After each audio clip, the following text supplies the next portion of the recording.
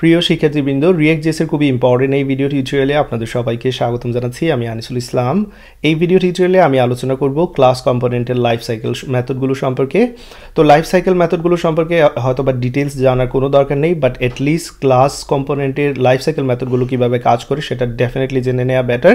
তো চলুন শুরু করে দেওয়া যাক। এখানে দেখতে পাচ্ছেন app.js ফাইলটি ওপেন করা আছে এবং এখানে হ্যালো প্রিন্ট করা আছে। এখানে আপনারা আউটপুট দেখতে পাচ্ছেন। ওকে, রাইট। তো লাইফ সাইকেল মেথডগুলো মুখস্থ করার কোনো দরকার নেই, আমরা ধীরে ধীরে ট্রাই করব, এগুলো মনে রাখারও দরকার নেই, বাট এটলিস্ট বেসিক ধারণাগুলো অবশ্যই আপনাদের নিয়ে নেওয়া দরকার এখানে, যাতে নেক্সট টাইম যখন লাইফ সাইকেল মেথডগুলো দেখেন এটলিস্ট বুঝতে পারেন কোনটা কোন কাজে ব্যবহার করা হচ্ছে সেই জন্য। ওকে, তো কম্পোনেন্টস নামে এখানে আমার একটি ফোল্ডার রয়েছে, আপনাদের যে কোনো নামে থাকতে পারে। আমি কম্পোনেন্টস ফোল্ডারের মধ্যে আরেকটি নতুন ফোল্ডার নিচ্ছি এবং এই ফোল্ডারের মধ্যে লাইফ সাইকেল লিখে দিচ্ছি। ওকে, so life cycle, and then এই লাইফ সাইকেলের মধ্যে আমি একটি নতুন ফাইল নিচ্ছি লাইফ সাইকেল .js নামে। ওকে, so life cycle .js, that's it. ওকে, তো যেহেতু ক্লাস কম্পোনেন্টের আমরা এখানে লাইফ সাইকেল মেথডগুলো দেখবো, সেই ক্ষেত্রে আমার লাইফ সাইকেলের জন্য ক্লাস কম্পোনেন্ট তৈরি করতে হবে। ওকে, তো ক্লাস দেন কীভাবে ক্লাস কম্পোনেন্ট তৈরি করতে হয় সেটা ডেফিনেটলি আপনারা অলরেডি শিখে নিয়েছেন। আমরা চাইলে এখানে ডিরেক্টলি ক্লাস কম্পোনেন্ট তৈরি করতে পারি, দেখতে পাচ্ছেন RCC দিয়ে তৈরি করে নিয়েছি। ওকে, অ্যান্ড দেন লাইফ সাইকেল কম্পোনেন্টের মধ্যে আমরা চাইলে কনস্ট্রাক্টরও ব্যবহার করতে পারি। আপনাদের নিশ্চয়ই মনে আছে আর কনস্ট্রাক্টর দিয়ে আমরা কি করতে পারি, কনস্ট্রাক্টর তৈরি করতে পারি, তাই না? তো এতটুকু কাজ আমি করে নিলাম, পারফেক্ট। এবার এই লাইফ সাইকেল মেথডটাকে যে কাজ করব, আমি লোড করব app.js এর মধ্যে। ওকে, তো সেই জন্য এইখানে চলে আসলাম এবং এইখানে লাইফ সাইকেল দেখতে পাচ্ছেন চলে এসেছে কম্পোনেন্ট। এবার যদি রিলোড করি, এখানে দেখতে পাচ্ছেন লাইফ সাইকেল তৈরি করা হয়ে গেল। এবার আমাদের কাজ সব কিছু এইখানে আমরা করব এবং এইখানে চেক করব লাইফ সাইকেল মেথডগুলো কীভাবে কাজ করছে। ওকে, তো লাইফ সাইকেলের মেথডের মধ্যে সর্বপ্রথম আমি যেটা বলবো কনস্ট্রাক্টর, যেটা আমার মোস্ট ইম্পর্টেন্ট জিনিস, যেটা অবশ্যই আপনাদের মনে রাখতে হবে। দেন render method, constructor render method কাজ করবে, অ্যান্ড দেন আমাদের কম্পোনেন্ট ডিড মাউন্ট এগুলো কাজ করবে। তো আমরা একে একে যে কাজটা করতে পারি আপনাদের বোঝানোর সুবিধার্থে আমি এখানে একটি কনসোল লগ দিতে পারি। ওকে, কনসোল লগে বলে দিচ্ছি কনস্ট্রাক্টর অ্যান্ড দেন যে কাজটা করতে পারি, এইখানে আমি একটা অবশ্যই কনসোল লগ দিতে পারি যাতে করে আপনারা বুঝতে পারেন, অথবা চাইলে আমি এইখানেও দিতে পারি কনসোল লগটা রেন্ডারের মধ্যে। ওকে, তো আমি দেখাতে চাচ্ছি আসলে কোন মেথডটা কখন কল হয় সেটা দেখাতে চাচ্ছি, কে আগে কে পরে কল হয় সেটা বোঝানোর জন্যই আসলে চেষ্টা করছি। ফাইন। তো এবার যদি আমি এখানে ইন্সপেক্টে চলে যাই, এখানে আপনারা লক্ষ্য রাখবেন আমি ইন্সপেক্টে যাচ্ছি এবং এখান থেকে কনসোলে যাচ্ছি। এবার যদি রিলোড করি, লক্ষ্য রাখবেন সর্বপ্রথম দেখতে পাচ্ছেন কনস্ট্রাক্টর কল হয়েছে। তাহলে লাইফ সাইকেলের মধ্যে থেকে সর্বপ্রথম যেটা কল হয় সেটা হচ্ছে কনস্ট্রাক্টর, অর্থাৎ কম্পোনেন্ট রান হওয়ার সাথে সাথেই প্রথমে কনস্ট্রাক্টর কল হবে, দেন রেন্ডার মেথড কল হবে। এবার আসুন আরও কিছু মেথড আছে, যেমন কম্পোনেন্ট ডিড মাউন্ট, আমরা সেটার ব্যবহার দেখি। সো কম্পোনেন্ট ডিড মাউন্ট এটার ব্যবহার আমরা এখান থেকে দেখতে পারি, কম্পোনেন্ট ডিড মাউন্ট, এবং এইখানে আমি চাইলে কনসোল লগ দিয়ে দেখাতে পারি আপনাদের। তো চাইলে এটা কনস্ট্রাক্টরের বাইরেও ইউজ করতে পারি, সেটাই আমি দেখাচ্ছি আপনাদের কনস্ট্রাক্টরের বাইরে, যাতে করে আমাদের বুঝতে সুবিধা হয়। কম্পোনেন্ট ডিড মাউন্ট এইখানে চলে আসলাম এবং এইখানে কনসোল লগের মধ্যে আমি কম্পোনেন্ট ডিড মাউন্ট লেখাটা দিয়ে দিচ্ছি, যাতে করে আমরা বুঝতে পারি যে এই মেথডটা কখন কল হচ্ছে লাইফ সাইকেল থেকে। ওকে, তো সেভ করে নিলাম। এবার আপনারা যদি এখানে আমি রিলোড করে দেখাচ্ছি, আপনাদের লক্ষ্য রাখবেন প্রথমে কনস্ট্রাক্টর, দেন রেন্ডার এবং তারপর হচ্ছে কম্পোনেন্ট ডিড মাউন্ট, অর্থাৎ কম্পোনেন্টটা যখন অলরেডি এইখানে চলে আসবে, মাউন্ট করা হয়ে যাবে, তখনই মূলত এটা দেখবেন কম্পোনেন্ট ডিড মাউন্ট। তো এখানে আসলে লাইফ সাইকেল মেথডগুলো বোঝার জন্য আরেকটু সিম্পলিফাই ভাবে আমরা চেষ্টা করি। যেমন লাইফ সাইকেল মেথডের মধ্যে তিনটা ইম্পর্টেন্ট বিষয়, এটা হচ্ছে মাউন্টিং, অর্থাৎ যখন আমরা এই কম্পোনেন্টটা এখানে লোড হবে আমরা দেখতে পারবো মাউন্টিং হয়ে যাবে। ওকে, দেন হতে পারে আপডেটিং, অর্থাৎ কম্পোনেন্ট আপডেট হতে পারে, এবং তারপরে হতে পারে আনমাউন্টিং। তো এই তিনটা স্টেপে বিভক্ত করে নিলে আমাদের বুঝতে সুবিধা হবে। ওকে, তো মাউন্টিং থেকে কি কি রয়েছে আপনারা মাত্র দেখলেন। মাউন্টিংয়ের শুরু থেকে একেবারে শুরুর দিকে মাউন্টিংয়ের প্রথমে যে কাজটা করবে সেটা হচ্ছে কনস্ট্রাক্টর মেথড কাজ করবে, অ্যান্ড দেন কনস্ট্রাক্টরের পরে যেটা বলেছি অবশ্যই রেন্ডার কাজ করবে, রেন্ডারের পর আমাদের যেটা আছে কম্পোনেন্ট ডিড মাউন্ট সেটা কাজ করবে। ওকে, কম্পোনেন্ট ডিড মাউন্ট। তো আমি তাড়াহুড়া করতে গেলে কোনো যদি স্পেলিং মিস্টেক করি সেই জন্য ক্ষমা দৃষ্টিতে দেখবেন আপনারা। তাহলে এখানে কি হচ্ছে, মাউন্টিংয়ের বেলায় প্রথমেই যেটা হচ্ছে আমাদের কনস্ট্রাক্টর কল হচ্ছে, অ্যান্ড দেন রেন্ডার কল হচ্ছে, অ্যান্ড দেন কে কল হচ্ছে, এখানে কম্পোনেন্ট ডিড মাউন্ট কল হচ্ছে।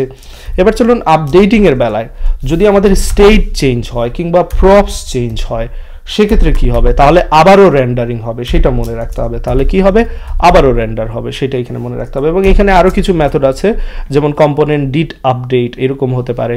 সো আমার এখানে মুখস্থ কিছু নেই, বাট আমি এখানে ট্রাই করতে পারি আপনাদের সাথে, ওকে। বাট ট্রাই করার আগে যেটা বলেছি, প্রপস এবং স্টেট যদি থাকে, সেক্ষেত্রে যখন প্রপস এবং স্টেটের ভ্যালু চেঞ্জ হবে কি হবে সেটা আমরা দেখতে চাচ্ছি। সেক্ষেত্রে আমরা একটা প্রপস অবশ্যই নিয়ে নিতে পারি। তো এই যে বোঝার সুবিধার্থে এখানে আমি যে কাজটা করবো, এখানে একটা কাউন্টার দিয়ে দিচ্ছি। আমি এখানে কাউন্টারের ভ্যালু হিসেবে আমি এখানে যে কোনো একটা ভ্যালু দিতে পারি, বাট আমার স্টেট নেওয়া লাগবে। সো এখানে আমি দিচ্ছি কাউন্ট, এবং কাউন্টের ইনিশিয়াল ভ্যালু দিচ্ছি 0। এখানে কাউন্টারটাকে প্রিন্ট করে দিচ্ছি, ওকে। So count. সো এখানে কাউন্টকে অ্যাক্সেস করতে চাইলে আমার কীভাবে অ্যাক্সেস করতে হবে, দিস ডট স্টেট লিখে, যেহেতু আমরা ক্লাস কম্পোনেন্ট ইউজ করছি। তো দেখতে পাচ্ছেন এখানে কাউন্টের ভ্যালু 0 চলে এসেছে। এবার যদি এই ভ্যালুটা আপডেট করি, সেক্ষেত্রে কি হয়, সেক্ষেত্রে কোন লাইফ সাইকেল মেথডগুলো কল হয় সেটা আমরা দেখতে যাচ্ছি, তাই না?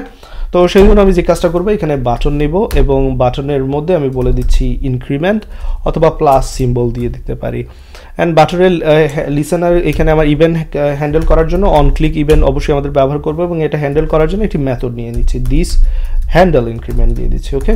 আপনারা যে কোনো নাম দিতে পারেন, এখানে আমি হ্যান্ডেল ইনক্রিমেন্ট দিচ্ছি। দেন অবশ্যই আমার এই হ্যান্ডেল ইনক্রিমেন্ট মেথডটা তৈরি করতে হবে। তো এখানে আমি তৈরি করে নিচ্ছি handle increment, and then মেথডটার body দিয়ে দিচ্ছি কনসোল লগের মধ্যে।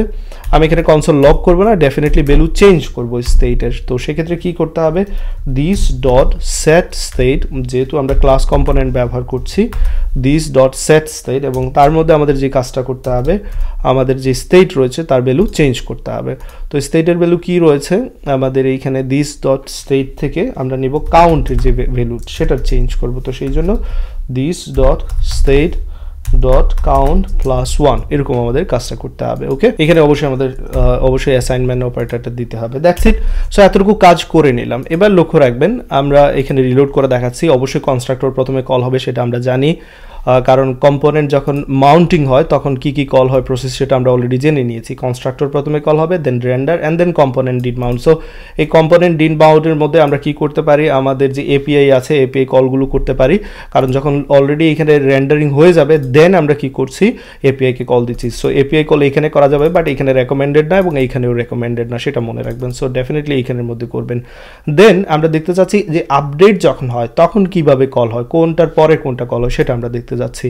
তো যখনই এখানে আমি প্লাসে দিচ্ছি, দেখতে পাচ্ছেন আবারও রেন্ডার হচ্ছে। সো যেহেতু এখানে চেঞ্জ হচ্ছে, ডেফিনেটলি এখানে কি হবে, রেন্ডারে কল হবে, কনস্ট্রাক্টর কিন্তু আর কল হবে না, সেটা এখানে লক্ষ্য রাখবেন। কম্পোনেন্ট ডিড মাউন্টও কল হবে না, কারণ কম্পোনেন্ট ডিড মাউন্ট মাত্র একবারই কল হবে, সেটা লক্ষ্য রাখবেন। এই জন্য এপিআই কল সাধারণত এখানে করা হয়, ওকে। অ্যান্ড দেন যেমনটা বলেছি, এখানে আরও কিছু মেথডস রয়েছে। তো আমরা স্টেট এবং প্রপস যখনই আপডেট করি, রেন্ডার কল হয়, এবং আর কি কি মেথড রয়েছে সেটা আমরা এখানে দেখে নিই আপডেটের সময়। কম্পোনেন্ট এখানে দেখতে পাচ্ছেন ডিড আপডেট, এই মেথডটাও আমরা এখানে কি করতে পারি, ব্যবহার করতে পারি, দেখতে পারি। সো সাপোজ এখানে আমি একটা কনসোল লগ দিয়ে দিচ্ছি, কনসোল লগের ভ্যালু হিসেবে কম্পোনেন্ট ডিড আপডেট দিচ্ছি, এবং এইখানে আমি কম্পোনেন্ট ডিড আপডেট ভ্যালুটা বসিয়ে দিচ্ছি। সাপোজ এখানে দিতে পারি কম্পোনেন্ট ডিড আপডেটের ভ্যালু হিসেবে, এখানে এই কম্পোনেন্ট ডিড আপডেট আসলে কি রিটার্ন করে সেটা আমরা চাইলে এখানে দেখতে পারি। এই মেথডটা ভয়েড রিটার্ন করবে, এখানে আমরা চাইলে দেখে নিয়েছি, ওকে ফাইন। তো চলুন এবার আমরা যখন এটা রিলোড করলাম, এইখানে যদি আমি প্লাসে দেই, রেন্ডার কল হচ্ছে, and then component did update call হচ্ছে। আরেকটা মেথড রয়েছে যেটা হচ্ছে কম্পোনেন্ট শুড আপডেট, যদি আমার ঠিকঠাক মতো মনে থাকে। তো চলুন সেটাও দেখে নেই। কম্পোনেন্ট শুড কম্পোনেন্ট আপডেট সম্ভবত ছিল, শুড কম্পোনেন্ট আপডেট, এক্স্যাক্টলি। তো কম্পোনেন্ট আসলে আপডেট হওয়ার দরকার কিনা, উচিত কিনা, তার আগে এই মেথডটা কল হবে, ওকে। সো এখানে কনসোল লগ এক্স্যাক্টলি সেম, আমাদের বোঝার জন্য কম্পোনেন্ট শুড কম্পোনেন্ট আপডেট দিয়ে দিতে পারি, এবং তারপর এটা অবশ্য বুলিয়ান ভ্যালু রিটার্ন করে, যেহেতু করা উচিত কিনা বলছে, তাহলে রিটার্ন এখানে আমরা সাপোজ ট্রু দিচ্ছি এই মুহূর্তে বোঝার সুবিধার্থে, ওকে। তাহলে বিষয়টা কি হচ্ছে, আমরা জানি প্রথমে কি কল হবে, আমাদের প্রথমে কনস্ট্রাক্টর কল হবে, কনস্ট্রাক্টর পরে রেন্ডারিং হবে, অ্যান্ড দেন কম্পোনেন্ট আমাদের ডিড মাউন্ট কল হবে, দ্যাটস ইট। বাট আপডেট করার সাথে সাথে আবারও রেন্ডারিং হচ্ছে, এবং রেন্ডারিংয়ের আগে এখানে লক্ষ্য রাখবেন, রেন্ডারিংয়ের আগে এইখানে শুড কম্পোনেন্ট আপডেট, আসলে কম্পোনেন্টটা আপডেট হওয়া উচিত কিনা সেই মেথডটা কল হবে, তাহলে এটা লক্ষ্য রাখবেন। তাহলে শুড কম্পোনেন্ট আপডেট যদি ট্রু রিটার্ন করে, দ্যাট মিনস রেন্ডার হবে, and then finally component did update call হবে, অর্থাৎ কম্পোনেন্টটা আপডেট করা হয়েছে।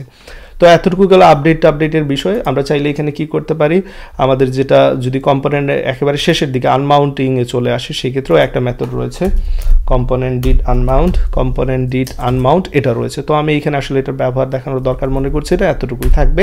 তো লাইফ সাইকেল মেথড থেকে যে ইম্পর্টেন্ট মেথডগুলো সেইগুলো এখান থেকে শিখে নিয়েছেন। তো যখন আপনারা ফাংশনাল কম্পোনেন্টে যাবেন তখন দেখবেন ইউজ এফেক্ট নামে যে হুক রয়েছে সেটা হয়তো বা এখানে ক্লাস কম্পোনেন্টের অনেকগুলো মেথডের কাজ একাই করে ফেলছে, তো সেই জন্য কাজগুলো অনেক সহজ হয়ে যাবে। তারপরও ক্লাস কম্পোনেন্টের লাইফ সাইকেল মেথডগুলো সম্পর্কে কিছুটা ধারণা রাখা ইম্পর্টেন্ট। আশা করি এই ভিডিও থেকে সেই ধারণা আপনারা পেয়ে গিয়েছেন। তো এই ভিডিও এতটুকু থাকবে, সবাই ভালো থাকবেন, সুস্থ থাকবেন, আল্লাহ হাফিজ।